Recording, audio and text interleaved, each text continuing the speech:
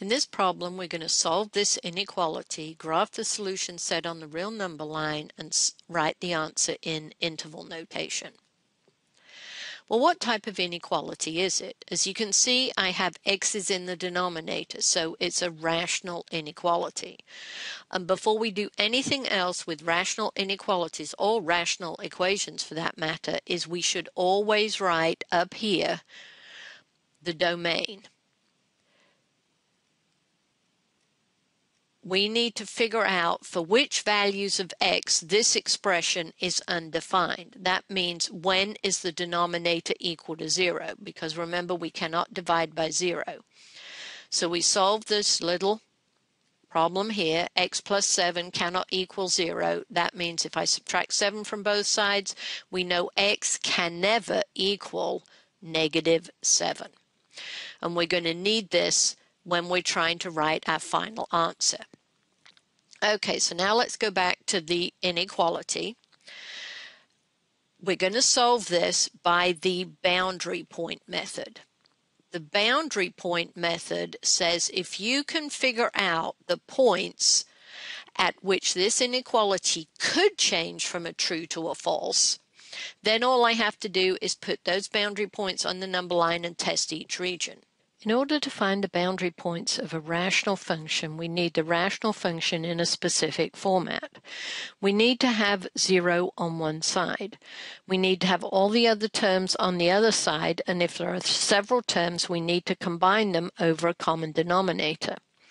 Well, luckily, this problem is set up in the perfect form. I have 0 on one side, and on the other side, I have everything over a common denominator of x plus 7. So we're ready now to find our boundary points. Once it's in this format, we find the boundary points by setting this fraction here equal to 0. A fraction is equal to 0 when the numerator is equal to 0. So we set the numerator equal to 0. Add 2 to both sides, we get x equals 2 as a boundary point. Then we find another boundary point by setting the denominator equal to 0 when it is in this format. So I have x plus 7 equals 0, subtract 7 from both sides, x equals -7. That is another boundary point. Now this might look a little confusing because up here I said x cannot equal -7. Well, x equals -7 is a boundary point because that is a point at which this inequality can change from true to false. So points that are not in the domain can cause the inequality to change from true to false. So therefore I have these two boundary points, so I need to graph them on the number line, and hopefully I can get my pen to work fairly well. Okay, so I have one at -7 and one at 2. So notice this divides the number line into 3 regions.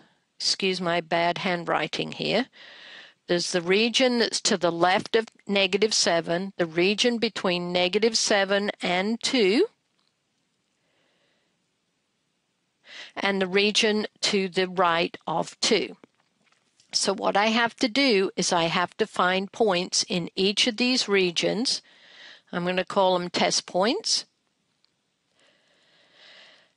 And if I look in this first region, anywhere between -∞ and -7, I can't use the boundary points, but I can use any other point in there. So I'm going to pick, let's say, x equals -9. What I do is plug -9 in for x in my original inequality and see if I get a true or a false statement.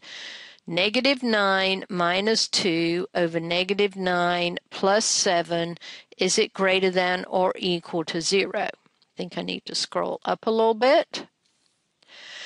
So -11 over -2, is that greater than or equal to 0? The negative divided by negative is a positive. Is 11 halves greater than or equal to 0? Yes, that is a true statement. Therefore, I want to have everything on this side, everything to the left of -7. So I need this whole region here.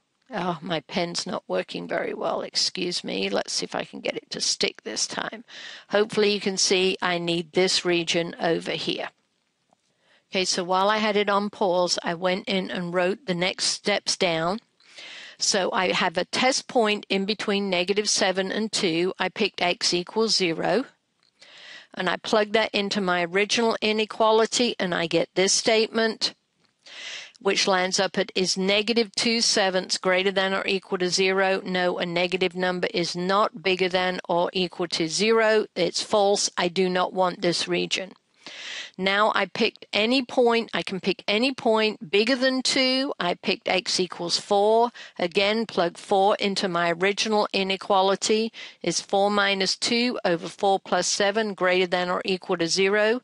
Is 2 over 11 greater than or equal to 0? True. Therefore, I want this region. So I'm going to shade this in if my pen allows me to shade it in. And so I need that region too. So now my solution set consists of this region and this region, and I need to decide what I'm going to put on the endpoints. Do I put square brackets or parentheses? Well, if you look at the original inequality, it looks like I need to put square brackets on my endpoints. But remember, the reason we did this to begin with was that we needed to make sure that we didn't include -7 in our solution. So I cannot put a square bracket on the -7. I have to use a parentheses on the -7. But there's no problems over here with the 2. I can put a square bracket on that one.